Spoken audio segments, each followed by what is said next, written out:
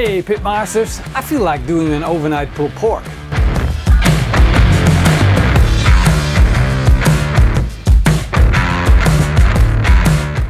Before we're going to work on the beautiful cut of pork that I ordered, we're going to set up our barbecue. Let's take a look inside. This is the way I left it after the last cook. We need to clean it a little bit, take out the ash, and then we're ready to set it up. We're taking out the grill grates and they're quite dirty. So I just want to get them under hot water and a little bit of soap and then rinse them off. They'll look as good as new. Look at the deflector plates. We got some burned debris from our last cook. If we put it in like this, it will start smoking and will make our pulled pork taste horrible. We'll quickly scrape off all the dirt and then we're good to go. We'll clean off the ash, but we're also going to replace our kick-ass basket with a new basket that I got from Kamado Joe. Look at it. We'll put in some new charcoal. The Kamado Big Block charcoal is produced with smoking low and slow sessions like this in mind. It's a really hard wood, big lumps, it will burn real slow, stable and for a long time. That's absolutely perfect for what we're doing right here. We'll put in 3 of these fire starters, light them up. Our fire starters are burned up and that means we can continue. We're going to put in apple chunks. And I'm choosing apple chunks because I love apple to go with pork. And also I want a little bit of a lighter smoke flavor. You can use a little bit of hickory or oak to balance out the apple flavor, but I just want to stick to our apple today, and that's going to provide us with plenty of beautiful flavor. I'm just going to put in 2 of these. We're only going to need smoke for the first 3 hours or so, and we're going to put in 1 straight onto the fire and then 1 a little bit to the side to start up smoking later. Now we'll put in our deflector plates. Now we'll close the lid and set the top vent to the first stripe, the bottom vent to 2 fingers open, and then when the temperature closes in to that 110 degrees Celsius, we're going to fine tune it with our top vent. This is our beautiful 5 kilogram Boston butt. Let's take it out of the package. Flip it around and look at that fat cap. And that's perfect if you want to roast your Boston butt, but we don't want to roast this Boston butt, we want to smoke it. So we're taking off the fat cap. Now I'm going to take my fingers and I'm just going to work my way around and find the edges of the fat cap. I'm going to take my knife and take it off. I'm just following that fat cap.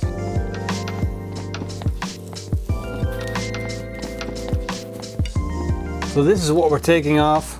Don't throw it away. You can use it, you can save it, you can make it into chunks and use it to render down and greasing up pans, and well, I can come up with so many things to do with this. Just don't throw it away. Now we're going to season our Boston butt, and I'm just going to put on a little bit of olive oil, and this is the classic olive oil, so you won't have that strong olive oil flavor on your pulled pork. We just need it to make the rub stick. Now we'll put on our Superlicious barbecue rub, and that's perfect for pulled pork. There's not too much sugar in there, it's all flavor. If you want more sweetness, you can add more brown sugar. Now our Boston butt is ready to go in the smoker, so we'll open up the classic and put it on. Look at that. Now that is a beauty. And the last thing that we're going to do is put in a thermometer so we can keep track of the temperature. Now you want to stay away from that bone. So we're just feeling where the bone is, and you can see we don't want to put it there. So we'll just put it in here and make sure that we got it centered. Now close the lid, then let it come back up to temperature. 110 degrees Celsius, 225 degrees Fahrenheit, and don't touch the grill. Just set the dials, keep fine tuning it, and then let it run until you reach the desired core temperature. And it's gonna take another 16 to 20 hours. We'll just have to wait for it.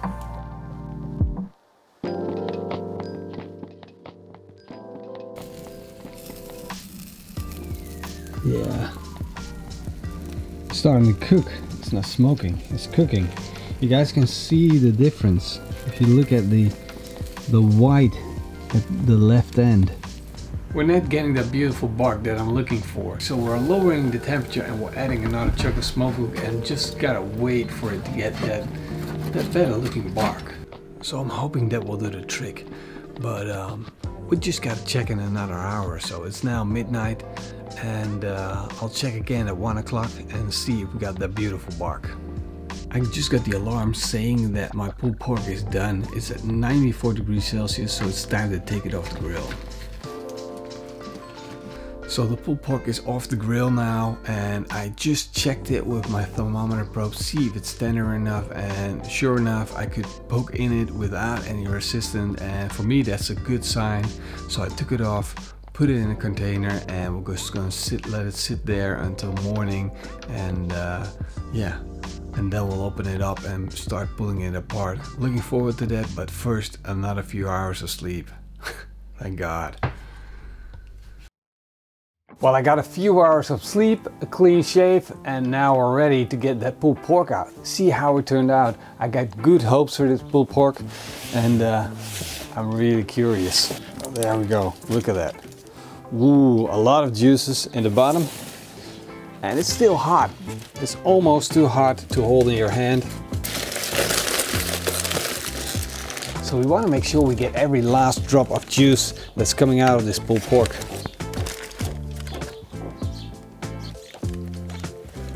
Look at that. It's almost falling apart in my hand. This bust and butt is ready to fall apart. Look at how subtle it is, how wiggly it is. It looks absolutely juicy, and it's super, super, super tender. We're just going to take out that bone and start shredding it.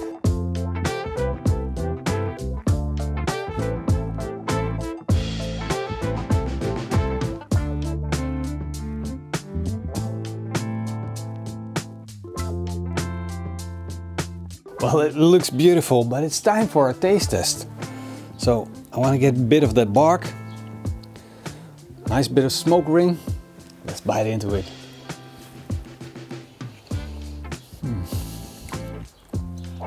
This is a fantastic pulled pork. In my opinion, your pulled pork still needs to taste like pork. You want that smoked flavor, and then you want a hint of those rubs. But this is fantastic. Great stuff to work with. Let's start working on our bun, our lettuce, and a little bit of sauce. First, I'll fire up the barbecue.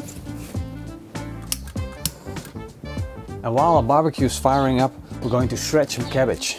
Now we'll shred our carrots. We shredded our carrots. Now we're going to add mayonnaise. I like to use yogurt mayonnaise because it's a lot lighter. And since our pork is already heavy in fat, this works real well. 2 big tablespoons will do the job. And then around 100 milliliters of apple cider vinegar. And a bit of fresh ground pepper and salt. Now we'll mix that up. Now this basic coleslaw recipe is going to provide us with that acidity. It's going to be at the bottom of the bun. Then we're going to have that pulled pork. But the pulled pork is real fat, and this is going to balance it out. As a barbecue sauce, I want a strong and sweet flavor. So the base of our sauce is going to be maple syrup. Yes, that's right. So it's going to be extremely sweet. This is around 5 tablespoons. We're also going to add half that amount of honey. Then we're going to add a little bit of balsamic vinegar. It's going to be around a tablespoon. And then we'll add 2 tablespoons of Mr. Lee Perkins's, his favorite sauce. Yes, that one. 3 tablespoons of raw cane sugar, and then just for consistency 3 tablespoons of ketchup. To match the flavor profile of our pulled pork, we're going to also add 3 tablespoons of Superlicious barbecue rub. Stir it up, and then when it's all mixed together, we're going to put it on the barbecue and let the sugars dissolve. I'm looking for that point where the sugars are dissolved and we can see our first bubble. Then it's done. Now first I'm going to put on some coleslaw. Now we'll put on our pulled pork. That is crazy amazing. Now we'll put on our barbecue sauce. Look at that, what a beauty! The pulled pork turned out fantastic. The sauce tastes really great, as well as the coleslaw. and when it all comes together, then you get the best pulled pork sandwich you ever had. Let's bite into this.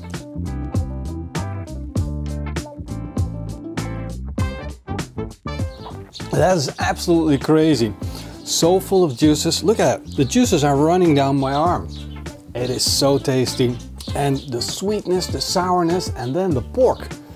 Man, you gotta love a pulled pork sandwich like this. So during the process, I was actually surprised how short of a time I needed to cook the pulled pork. I thought I needed longer, and normally I do. But now it was just finished before I knew it.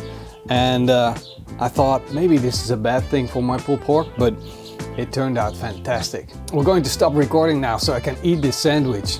If you like this video, give me a big thumbs up and a comment down below. And I want to say a big thank you to everyone that's supporting our channel. If you want to become a supporter, then hit that sponsor button or go to our Patreon page. It's all much appreciated. And if you're looking for the recipe, you're going to get it when you're a sponsor or a Patreon. Thank you for watching. Keep on grilling en eet smakelijk!